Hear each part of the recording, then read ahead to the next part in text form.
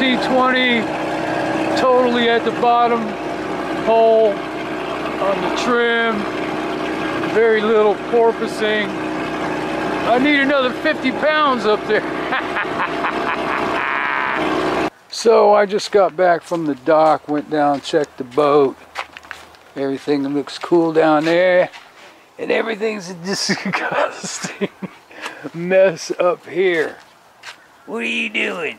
What are you doing? I gotta clean this mess up. I can't take it anymore. Oh man.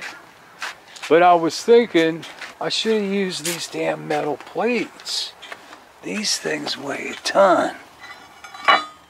I forgot I had them. These go on the bottom of a gazebo that I got. I still have the frame and everything. And there was a lot of them, but I only took 4 for the 4 corners. But and they were bolted to these things. And there was a ton of them, but like I said, at the time, I got this gazebo for free. They said, you take it down, you can have it. And I just took 4. And I'm like, man, these would have been perfect to throw in the front of that boat. Anyway, get this place straightened out, cleaned up. And then these things, I'll show you what I'm going to do with them after I clean this frickin' mess up. Well, that's much better.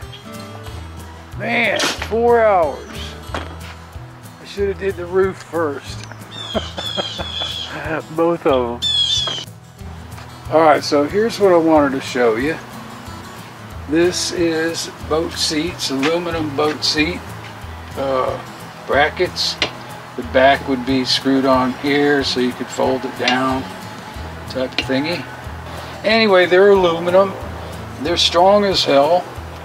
My plan, I'm thinking, is to make trim tabs out of them. Old school style. In the old days, they didn't use the little actuators, no electricity, no springs. They just used bolts and nuts and bolts and just set it where it was best to tighten that baby down. They were called stepping trims. And you could also use them as a step to get into the boat. Pretty heavy duty aluminum, thick, you know, 1950s stuff. And these won't be used as a step, I hope not. But that's in the old days, what I'm saying, they just had bolts that would hold them together. So I'm like, all right, so I'll drill these out, put nuts and bolts in, maybe go a little bit bigger than what that hole will be. A little heavier, dutier.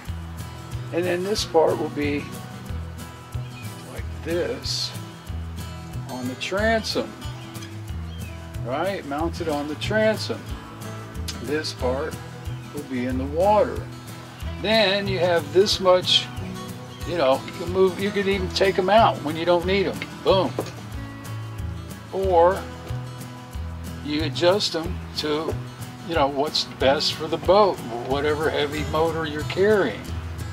Then, you know, take chunks of aluminum, use them for the bottom. You can go short and wide. You can go not as wide and long. You know, just for an example here, this is just a scrap piece of aluminum. Put the aluminum on like that. This will be on the boat. Cut this. And then it's adjustable. Tighten the bolts down. Then, if it doesn't seem to quite hold, if the bolts aren't holding, there's too much pressure, I don't think that's going to happen. But if anything goes wrong in that situation, just get a metal rod once they're set to where you want them. Or you can use it, making an adjustable, get a stainless steel adjustable rod and go 45 angle with the rod and adjust it. You know, you want it down, you adjust it down. You want it up, you adjust it up. That'll stop this thing from moving if it does move on the boat. Now personally, I like, you know, would be like this, short and wide. Okay. And then these would fit you know how they would fit. They'd be snug. This would be the boat. So you get a couple of these. That looks like real good right there for that boat, I would think. Probably might even be overkill. And then you cut these off, you know, wherever you end up. But that's my idea. I got enough here to make 2 of them. Dirt cheap. Get me some good nuts and bolts, lock washers, rivet the damn thing on. A couple of bolts, screw it on the transom. Should be good to go.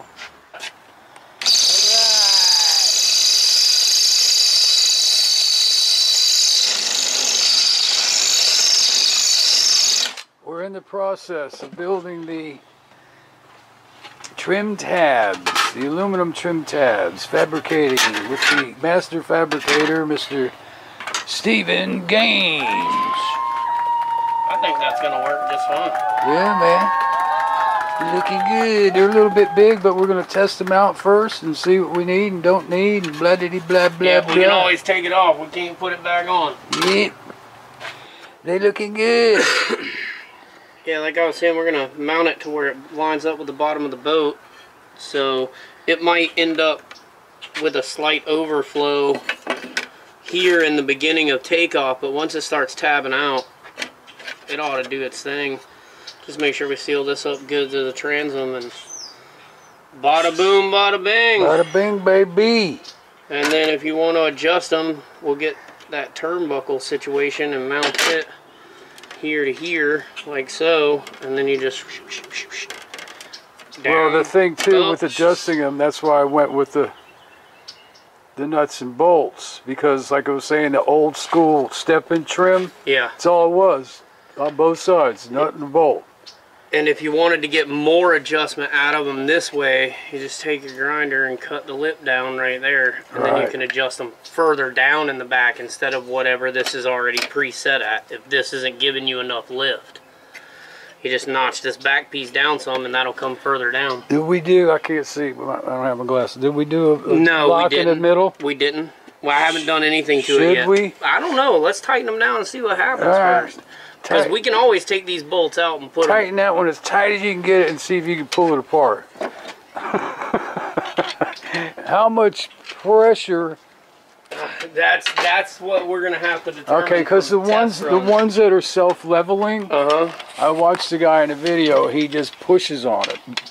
Right. He can push it by hand. You might be able to do that with the shock absorber on these instead of the adjustment one, but well, I'm not.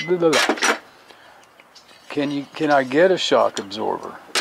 I mean, we would have to kind of like wing it. That's what I said. I was just going to plan on. I would do the turnbuckle thing. Lock, yeah. Then I can adjust it.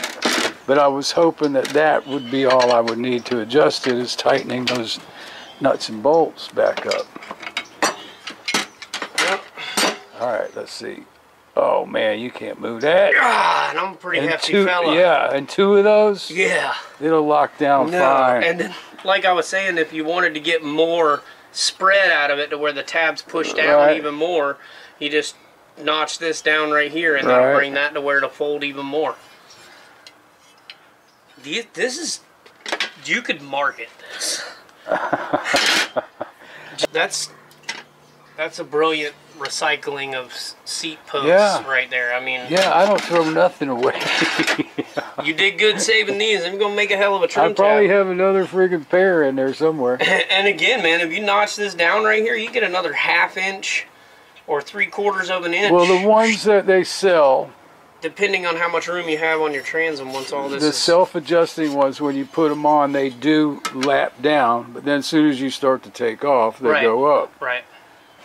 So we'll see what happens. Plus these, let me see real quick. Put this up against the wall here. See how they already point down? Yeah. So I'm in good shape.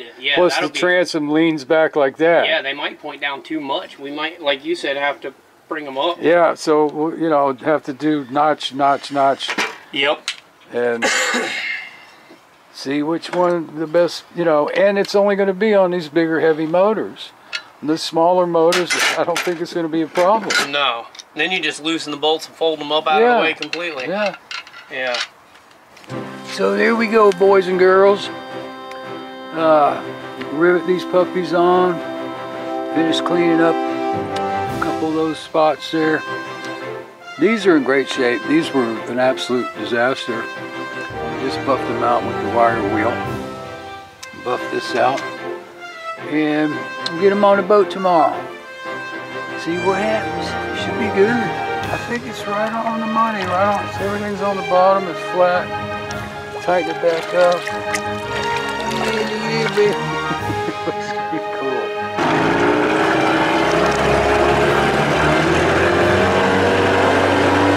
Well, that's nice. Oh yeah, baby. Woo! Now they might be too far down. See how low the front end is? Oh yeah! Hold on, my hat's gonna blow off. They work! Just like they supposed to.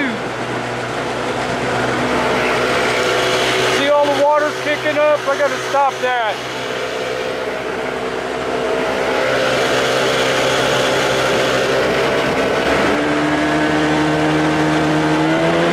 Oh yeah, baby! Yeah, I can feel she's front end's digging in, but it works. Now I just have to find the right settings, trim those pieces off. See, I could take those pieces off, leave the top mounts on that are screwed in, and do anything I need to do to them, trim them down, or whatever. Yay! Thank you, outboard gods. Yay!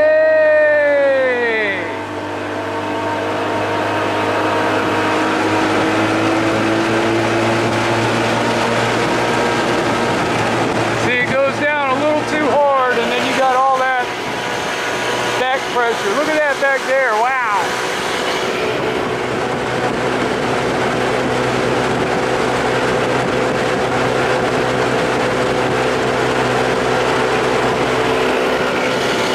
Yeah, baby.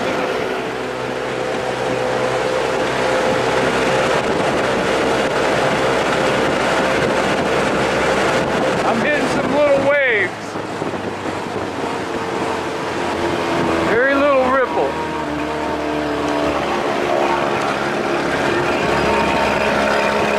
If you can notice it.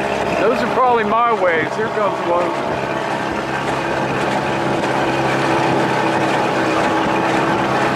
Let's get out of this wind.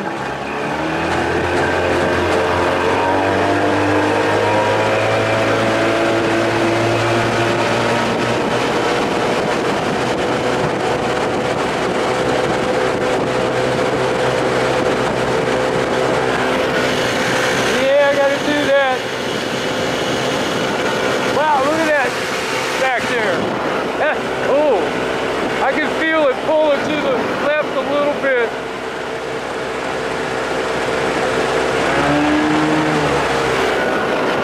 Oh.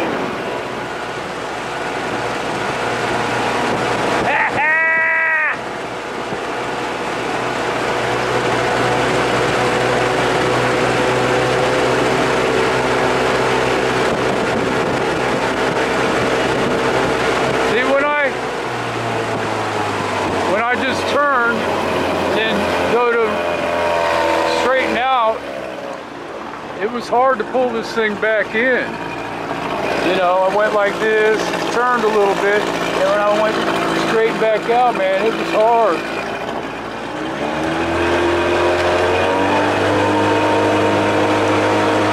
That's right where it should be.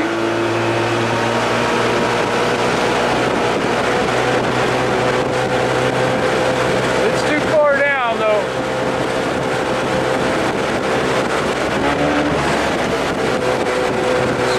Jump out the water. All right, so that's number 3. I always like number 2.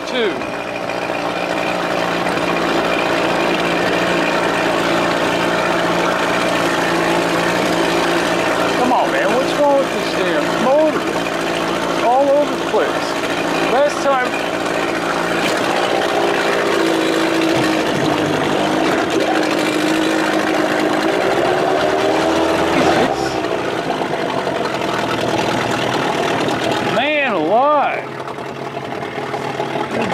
Josh and I came out. He took a run. This thing ran great all day. Last 2 trips out, weird. Anyway, it works. Just needs a little tweaking. Shouldn't be difficult to do. Let me put it down on the second pin. What I was going to say, you've heard me say it before, when we were in Tracy's boat, I was testing this motor. I would have it on the second pin. If I didn't, I would porpoise. Then when he got back in the boat, he would have to put it down on the third pinhole. If he didn't, he would porpoise. So it's all about the weight. Anyway, all right, let's try it up on the second pin. That water's definitely got to be slowing this thing down. It's shooting up from those edges on there.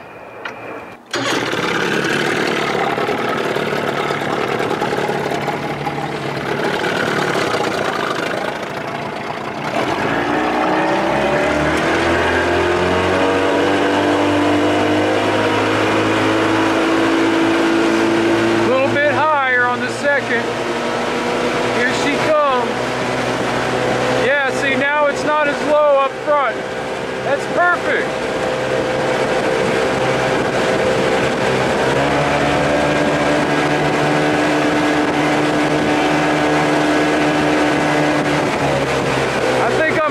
I'm listening to the left, which means the right side too far. That's why this thing was hard to return on.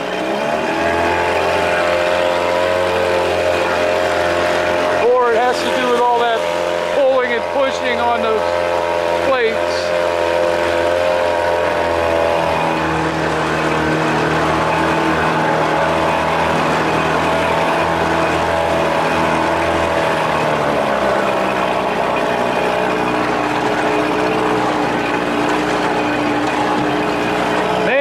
Beautiful day. We're going to have days like this all week till the weekend, and a little rain in the forecast.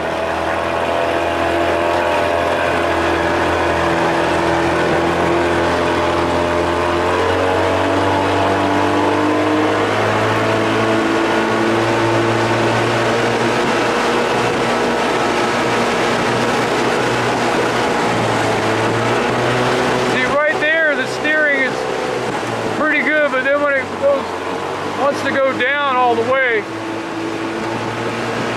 Too hard to steer.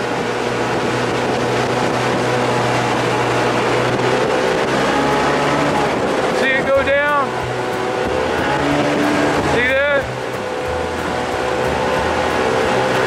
But on the second pin, it feels a little more responsive.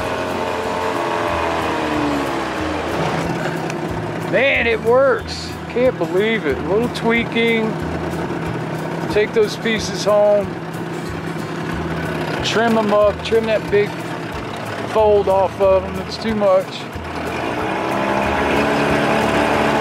Then next time I put them on tomorrow, we'll raise them up just a little bit.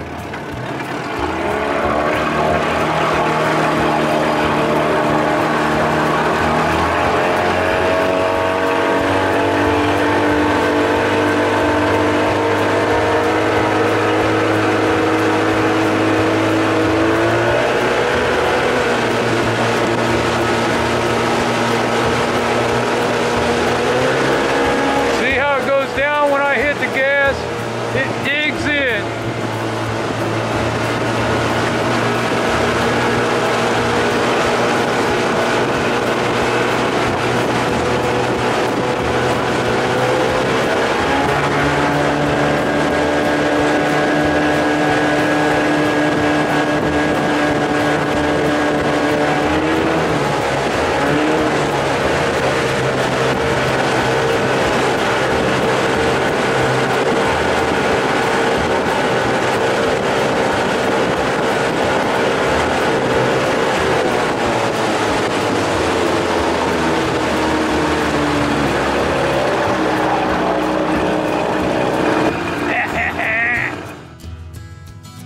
Don't forget to subscribe.